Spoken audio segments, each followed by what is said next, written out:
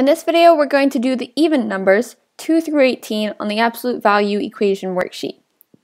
I'll leave a link in the description below of how to get to that through the KutaSoftware website. So for number 2, we have the absolute value of negative 6x equals 30. That means that this negative 6x is either negative 30 or a positive 30.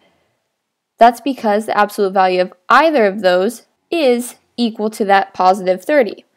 So first we're going to do the math for when negative 6x equals a negative 30, and we divide by negative 6 on both sides to get that x is equal to a positive 5. Then we're going to do the math for when that negative 6x equals a positive 30.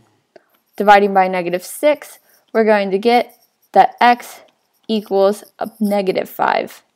So for number 2, x is either equal to a negative 5 or it's equal to a positive 5. And those are the two options that variable x can be. Let's move on to number 4. Number 4 says the absolute value of x divided by 7 equals 3. That means that this x divided by 7 is either equal to a negative 3 or it's equal to a positive 3. So when x divided by 7 equals a negative 3, we're multiplying by 7 over 1, or simply 7, to get that x is equal to a negative 21.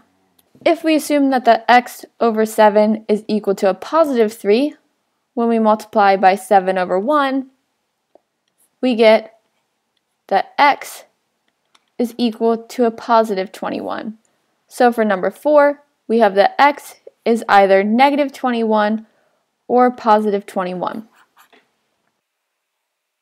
For number 6, we have the absolute value of negative 3p equals 15.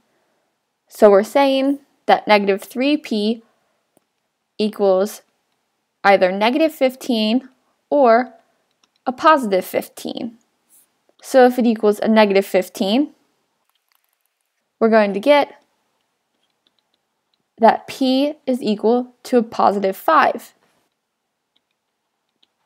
If negative 3p equals a positive 15, when we divide by negative 3, we're going to get that p equals a negative 5. So in the case of number 6, p is either negative 5 or positive 5. In number 8, they switch it up a bit, and they have the absolute value of m divided by 5 equals 3. We need to isolate this absolute value of m so we know the options m can be. We do this by starting with multiplying by 5 over 1 to each side. Doing so, the 5's will essentially cancel out because 5 divided by 5 is simply 1, and we know that any quantity over 1 is just that original quantity. So we'll have the absolute value of m on one side equaling 15 on the other.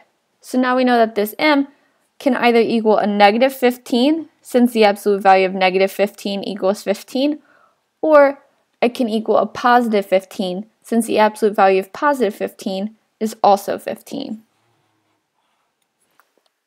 Moving on to number 10, again, we need to isolate that absolute value of m.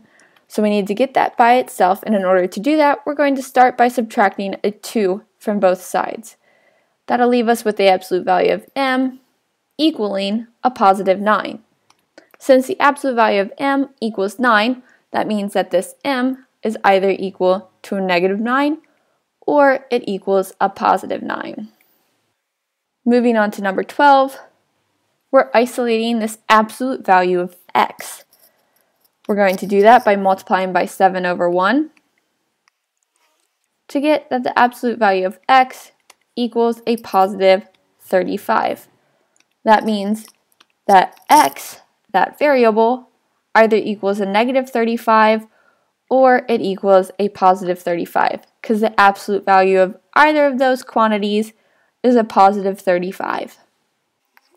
For number 14, we have 4 times the absolute value of n plus 8 equals 56. We're going to have to start by dividing by that positive 4 on the outside. When we do that, we're going to be left with the absolute value of n plus 8. So we've isolated that now on the left-hand side, and that's going to be equal to 14 on the right, since 56 divided by 4 is 14. Since the absolute value of n plus 8 equals 14, this n plus 8 either equals a negative 14 or it equals a positive 14. So let's do the math for when n plus 8 equals a negative 14. We're going to start by subtracting from 8 on both sides to get that n is equal to a negative 22. Now, when n plus 8 equals the positive 14, we're going to subtract the 8 and get that n is equal to a positive 6.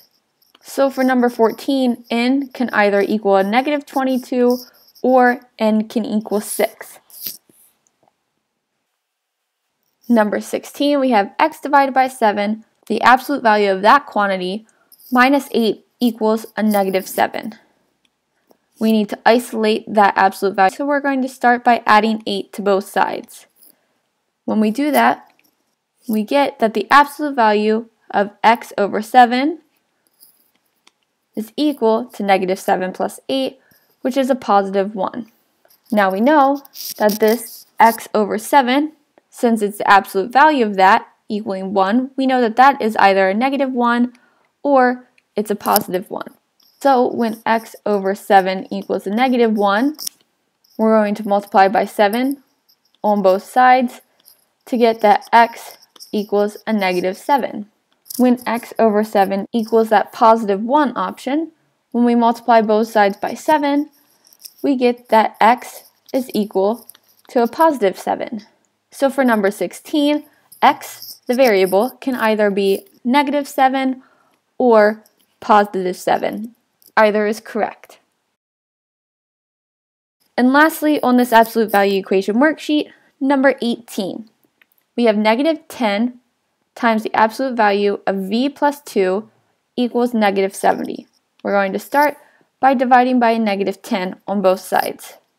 That will help us isolate the absolute value of v plus 2 on the left, and a negative divided by a negative is a positive, so we're going to get a positive 7 on the right. Since we're taking the absolute value of that quantity, that's either going to equal a negative 7 or a positive 7. So when v plus 2 equals a negative 7, subtracting 2 from both sides, we get that v is equal to a negative 9. And when v plus 2 equals that positive 7 option, when we subtract 2 from both sides, we get that v is equal to a positive 5. So for number 18, our answers, or our options, that this variable v is equal to is either negative 9 or a positive 5. So with that being the last problem, please don't forget to like this video, and also please subscribe to my channel. That way you'll be updated when I post new videos. Also, please feel free to comment below if you have any questions on the absolute value or a specific problem from your own homework that you need help on. But again, don't forget to give me a thumbs up on this video.